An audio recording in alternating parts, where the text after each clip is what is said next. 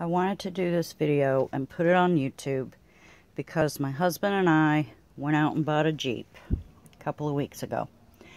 And we realized after we bought it that we had a serious problem with a water leak.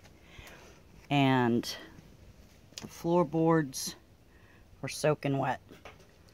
So I got on YouTube and I started to investigate and found out that it's common with Jeep Grand Cherokees, probably other vehicles as well, if they use the OEM hose that was manufactured when they created the drain hoses for these Jeeps. So I just wanted to let everyone know, because I could not find on YouTube where the pathway was for the drain hoses. And there's 4 of them. We thought there was probably only 2. There's one here, which is the one we repaired, and I'm going to show you in a minute. There's one over there in the rear corner on the passenger side, and in the rear corner on the driver's side.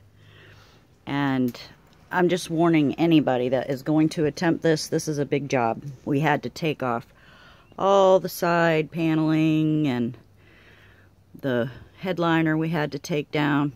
We have another Jeep exactly like this one that we're going to take the sunroof out of this one, because whoever owned it apparently thought there was a leak on the top because of all the water, and they siliconed the sunroof. So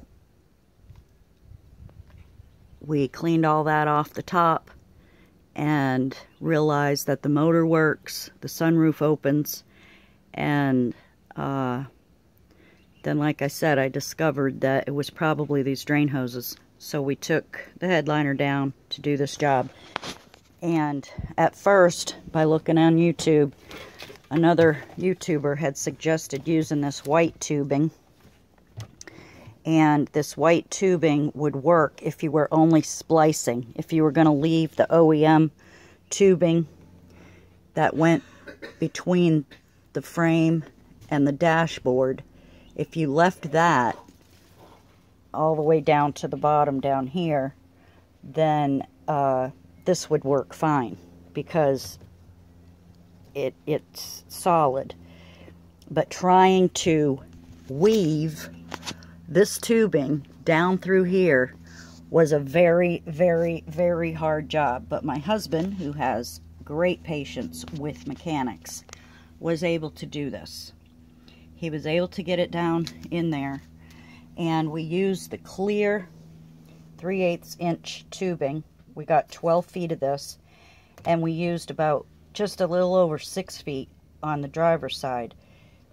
The passenger side is going to go straight down, so we won't need as much. So the 12 feet of this tubing should be plenty. And this is how we ran it. Put it right into this piece that attaches onto the drain hose. We're going to silicone this to prevent it from leaking. We ran it all the way down the side. And this is where the hard part really, I mean, this was really tough for us to get. He took his time, and he was able to get it. And then it comes down here, and we're going to silicone this right around here, and then push the grommet in and push that, put silicone around the grommet area too, so that it doesn't leak. And then I'll show you the back. Okay, now we're on the back side. Here's the 2-inch piece of hosing that fits right here. And we decided to keep the OEM tubing back here because there's no damage to it. It's still flexible. It's still in good shape.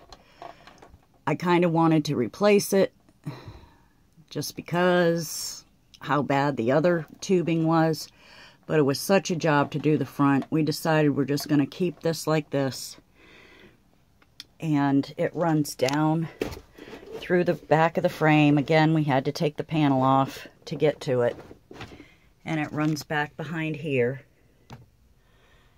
And what my husband did was took some 1/2-inch heater hose and ran the blue through it and siliconed it, and it came out the bottom end, pushed it through the bottom end, strapped it together to hold it in place, and that did it. But it is a lot of work. Just a warning up front, it is a lot of work to do this without taking this dash off.